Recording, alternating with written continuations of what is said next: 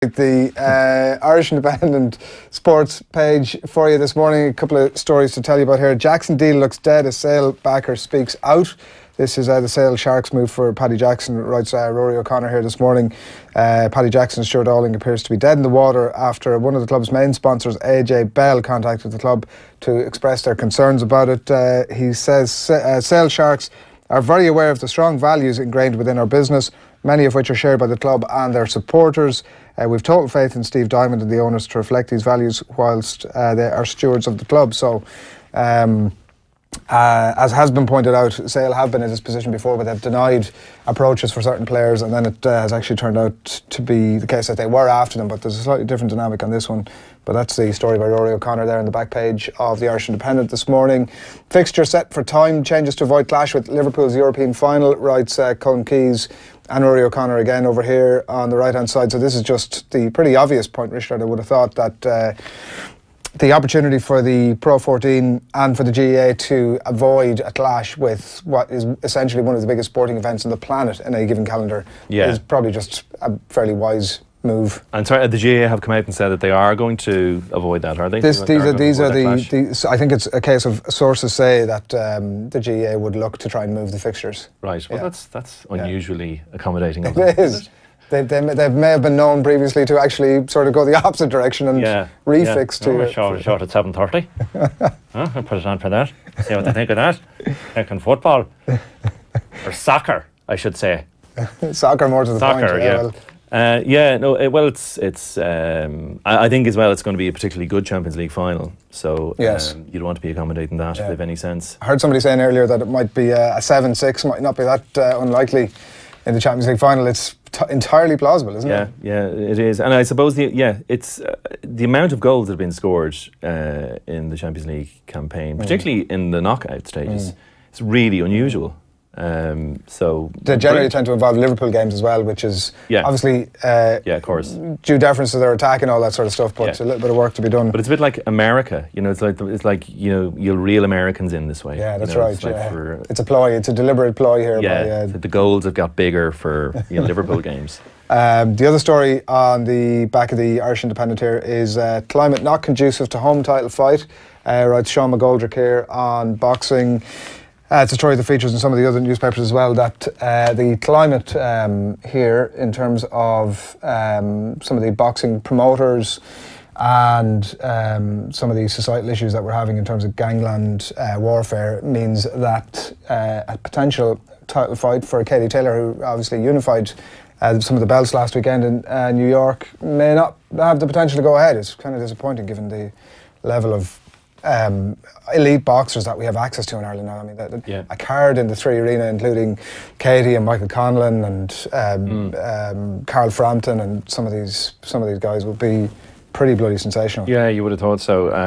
It's a shame. It's a shame that kind of interferes to such an extent, and obviously difficult to elaborate on it in the same way that the reporter couldn't really elaborate, or her manager was kind of couldn't really go into too much detail. Even the manager was sort of having to be circumspect about the languages used. So it's and I suppose more pertinently for me, I'm doing a gig in Bray on Saturday. All right. So the real relevance to the story is whether I should do my Katie Taylor out in Bray. I think you probably wouldn't get out of there without doing your Katie Taylor. No, but that's the thing, it's absolutely fantastic to be in Bray. I'm absolutely delighted, so I am, it's just fantastic.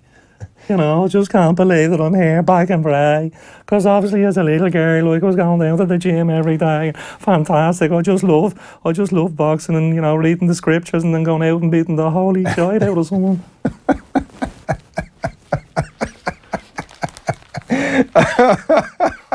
Does Katie material come easy to you, or there's a lot of good. It's obviously very hard because you have to there's a bit of a thing going on in the throat that's hard to keep up. But at the same time, you just have to give it a go and hope that it comes out in the way that you've anticipated it. It's a bit like a right hook or something like that. It's hard to maintain the jobs and it's hard to maintain the vocal dexterity.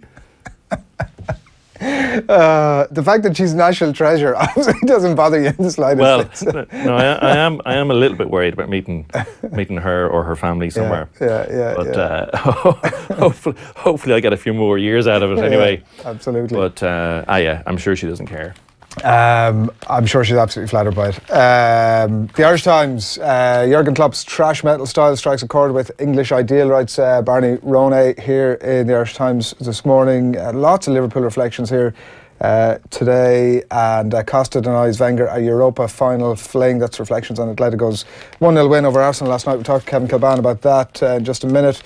Some other great stuff around this section of the Irish Times Sports page, particularly some of the articles that stood out for this page for me, particularly, again, more reflections on Katie Taylor here. Some great League of Ireland coverage over here, women's hockey down here, men's hockey here. Good ad for the podcast here for Malachy Clerk. Up there as well. Have you spotted that at the top? That's kind of it then. There's some other stuff going on up here, but that's sort of the main thing. There's a very flattering photo there. That's not a recent photograph, Risteard. That is about, I'd say, 20 years ago. I don't know, what they need. All they have to do is look up the internet. Look up the internet. That is my article. Off the Reds, then screw back. Are we actually going to talk about this? Absolutely. To the days when I was truly snooker loopy. So it's a reflection, sort of a craving for times of yore.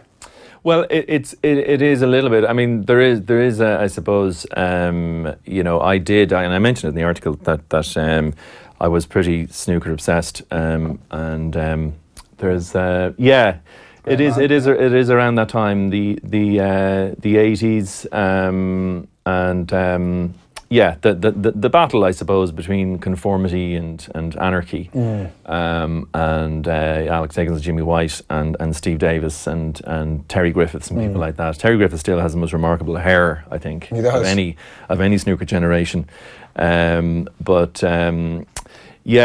mean, I was so obsessed with it. What got me really obsessed with it was that it's a well-established, brilliant match between Higgins and White in 1982, and at that stage as well, the snooker was covered all the time. Yes. It was on live on BBC, and they had an amazing commentary team, Whispering Ted Lowe, and a fella called Jack Carnham, and Clive Everton as well. Clive Everton, who was very, very, determined to describe Alex Higgins as being very loyal to the crown.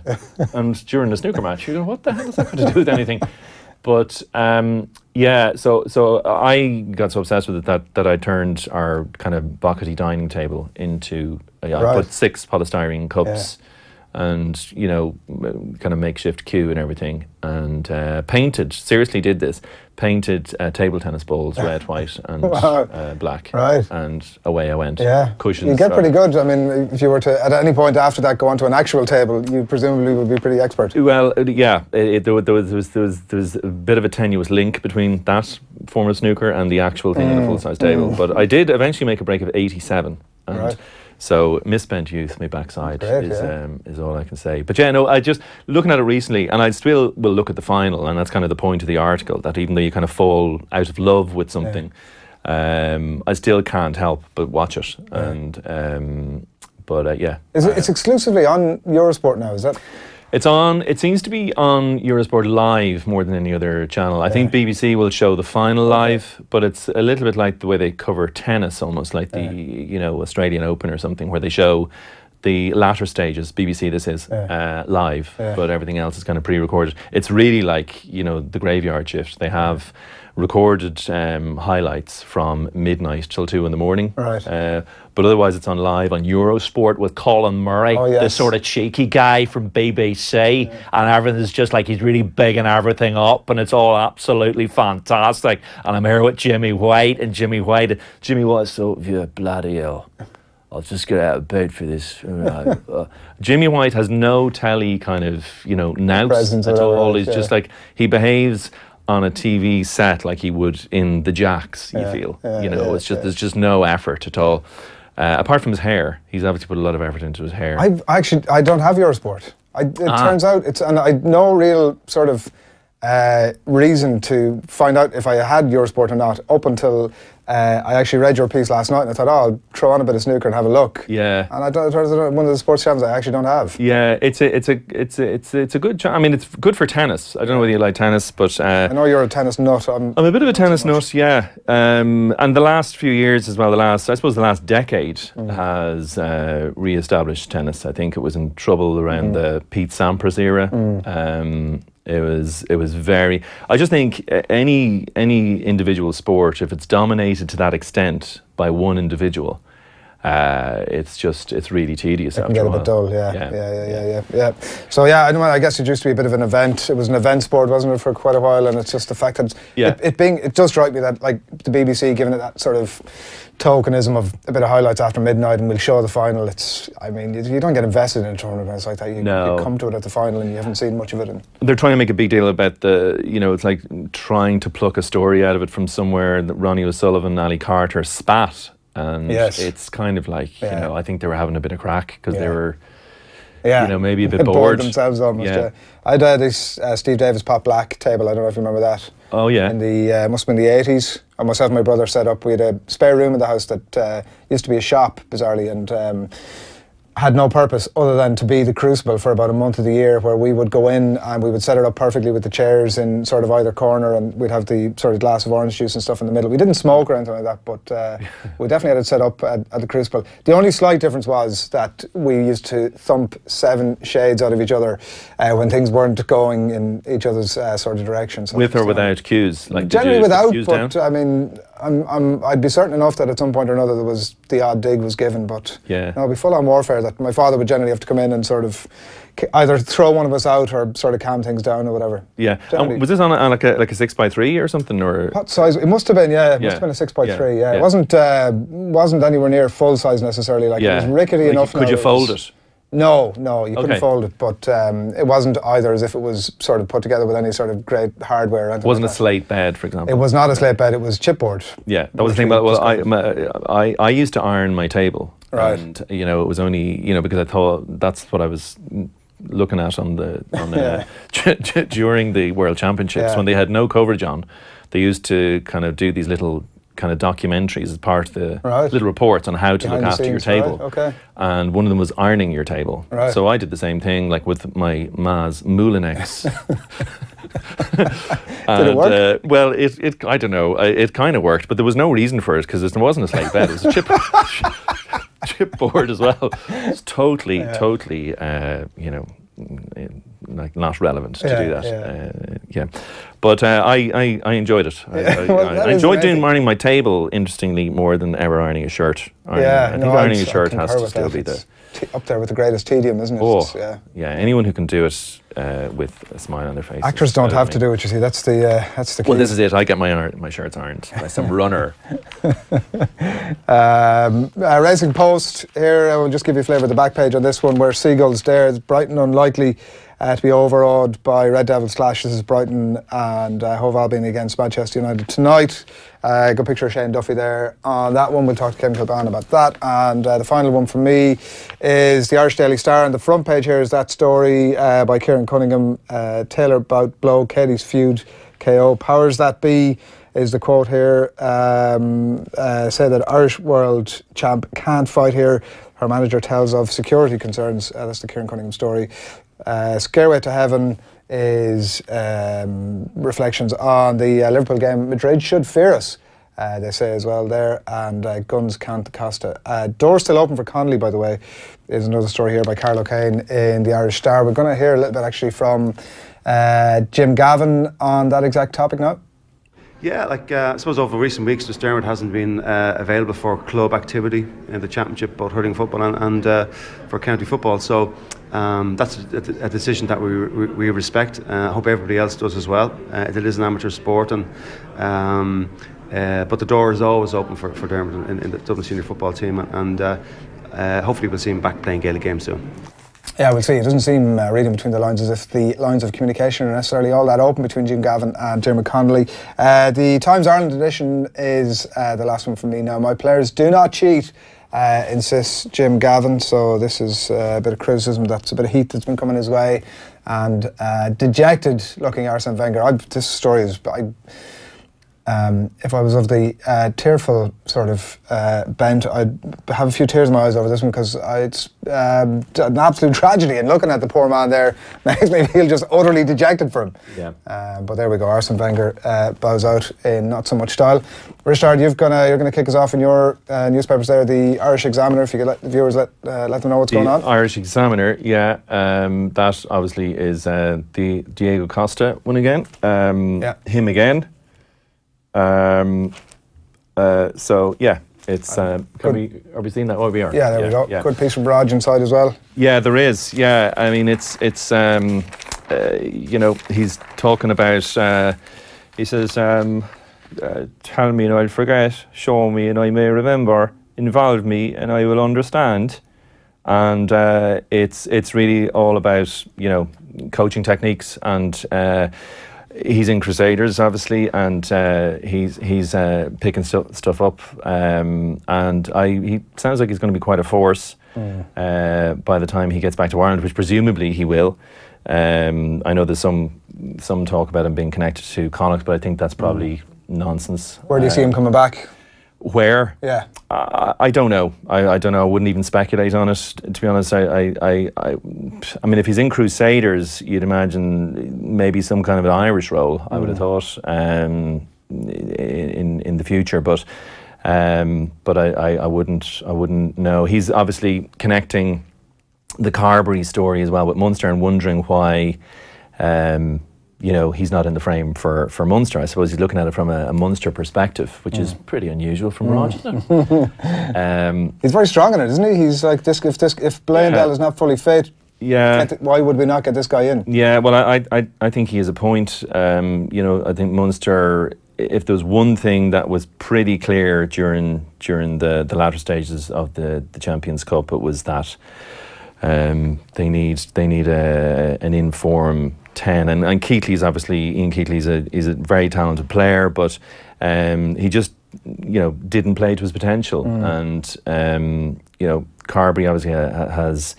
an X factor. I mean, to my mind, as a 10, you know, and obviously there are people who know much more about rugby than I do, who've played it at a higher level, who speak on this platform, but to me he's untried as a 10 just because he's got so few opportunities, certainly at that kind of level.